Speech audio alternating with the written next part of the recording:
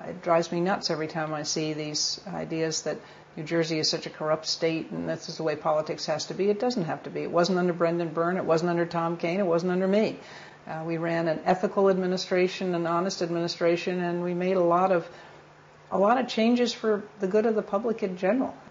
Well, I would hope it would be of one who, always did their best for the greatest number of people. Do I want the legacy to be the 1,000,000 acres of open space? That's good. I appreciate that. But I also would like people to remember we put in core curriculum standards. We hadn't had that in the state before. I mean, our offices in New York were 2 blocks from Ground Zero. And when the planes hit, we had people in the office who were actually looking out the window, had relatives who were working in the buildings that were in Building 1 and Building 2, and it was a terribly emotional time. We evacuated immediately, and they came over to New Jersey, and within hours, they were back in the city with monitors, monitoring air quality.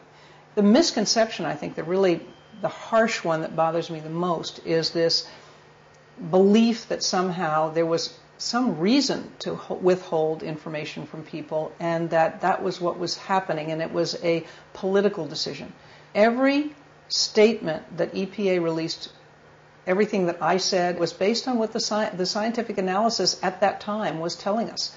There was a real difference in quality of air on the site, on the pile, where there were constant fires going and they were removing debris, and you'd get a release, and in ambient air quality in Lower Manhattan in general. And the air quality in general was okay, but the air quality on the pile was always problematic. And we were saying that all the time, but we didn't have the legal authority to enforce the use of respirators. The real challenge was that people assumed that EPA was in charge of what happened there, and we weren't. There was a lot of hope, a lot of excitement. I think a lot of people are willing to say to me, oh, it's terrible. Nothing good happened. All he did was trash the environment. I think that's simplistic, and it's not being realistic.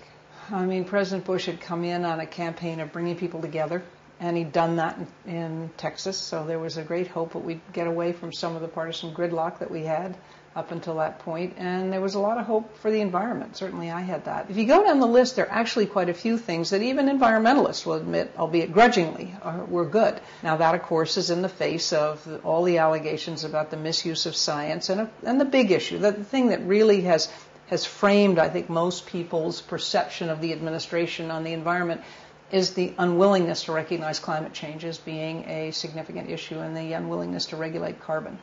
President Bush, as governor, had put a cap on carbon, as I mentioned, and he had campaigned on that. So when I was getting ready to go to my first G8 meeting in Trieste, I went to the White House, I went to all the channels and said, look, I'm going to tell them, because those were all the Europeans and the other major countries, and they'd all supported Kyoto, that we're not going to sign Kyoto, but that the president believes in a cap on carbon, and he's going to move toward that. Of course, while I was there, right before I left, actually, there started to be a drumbeat from some that I was trying to undercut the president and back him into the Kyoto Protocol, which wasn't the case. And when I got back, I got called over to the White House pretty quickly and told that not only were we not endorsing Kyoto, which I knew, but that the president was not going to put any kind of a cap on carbon.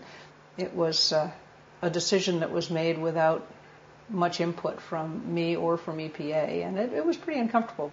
He was an enormously influential player in environment and energy issues.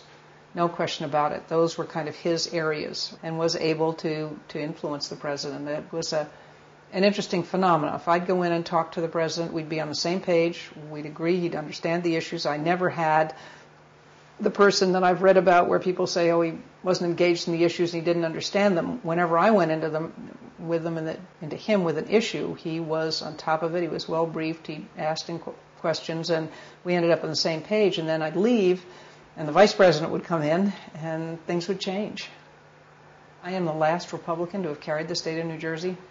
Not since 1997 has a Republican carried the state for the Senate or for the presidency, or much less the governorship, and that just shouldn't be. We are better off when we have a viable two-party system that's very competitive.